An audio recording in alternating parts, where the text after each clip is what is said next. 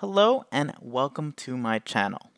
I've decided to create a new series of videos where I start from scratch and create the freeCodeCamp Pomodoro Clock in React. Specifically, in this tutorial series, not this video, but the entire series, I'll be standing up the React application with Create React App, integrating the freeCodeCamp test suite tool, building the Pomodoro clock using React, styling the Pomodoro clock with Tailwind CSS, adding TypeScript to the project, and deploying it on both Heroku and Netlify. In this specific video, I'll be standing up a new React application with Create React App to get a development environment running, and using the freeCodeCamp test suite tool to pass, let's say, at least one test. Let's get started.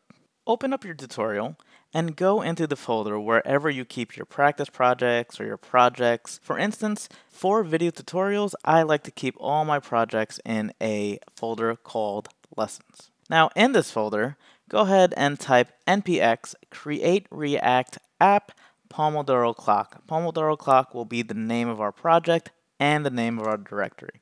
Go ahead and click enter and let everything install.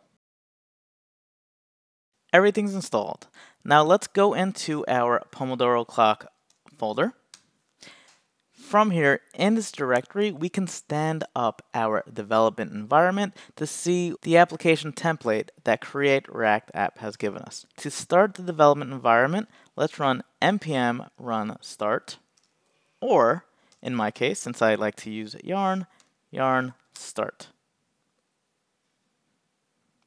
If you started the development server correctly, your terminal should say you can now view Pomodoro Clock in the browser, and your browser should look something like this. Let's open up the code in VS Code or your favorite text editor and play with the development server. I want to show you how it hot reloads. Open up your terminal, open a new tab, and type in code dot, and that'll open the folder that you're in currently. Take your editor, move it to the side, and let's play with it side by side with our open development React server. Go into the source folder, go into app.js, and edit the code here. So I would say hello world, hello YouTube. Save it, and you'll see that the development server automatically reloads with all the changes we make. Awesome. The last thing we want to do is add the freeCodeCamp test suite into our application. So let's go here into the freeCodeCamp spec for the Build a Pomodoro Clock project and scroll all the way down to the bottom. At the bottom, you'll see a link to the test suite bundle. Basically, if you visit this link, you won't be able to read it, but it's minified JavaScript that runs the freeCodeCamp test suite. Highlight the link, copy it, and go back into your project. In your project, open public index.html. For brevity, I'll delete all these comments here to make it easier to read, but of course, you do not have to.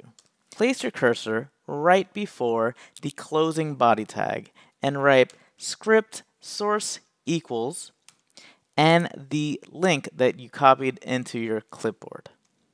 Save your file, and let's go back here into our Create React App application.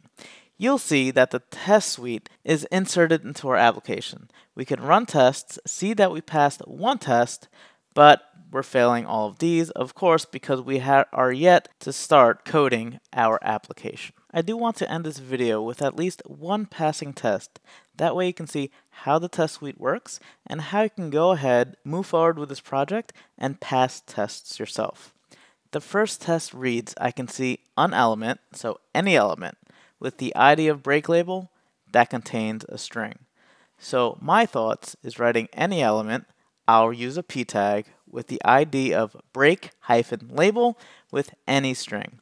I'll go back to my React application here, create a p tag with the ID of break label, and it'll have a string inside of it called break.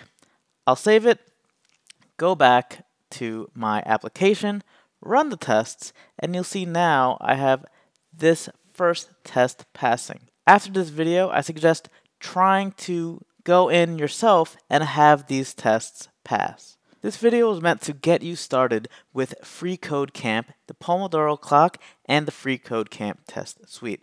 Hopefully I achieved that. I hope you enjoyed this video. If you did, please click that like button. Please click that subscribe button. Please follow me on Twitter, dev.to, or Instagram. If you have any questions, leave them in the comments below or tweet me at Arian Jabari. I'll see you guys next time. Peace.